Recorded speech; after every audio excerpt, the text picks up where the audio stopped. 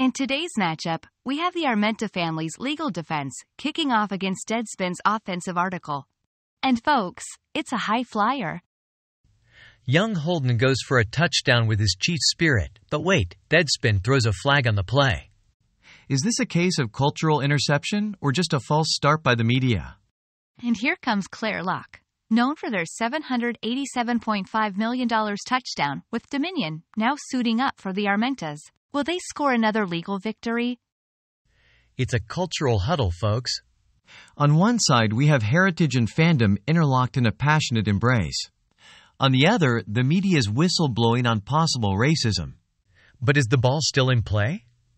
As the clock ticks down, will Deadspin punt with a retraction, or will they pass the controversy further downfield? Stay tuned as this game goes into overtime.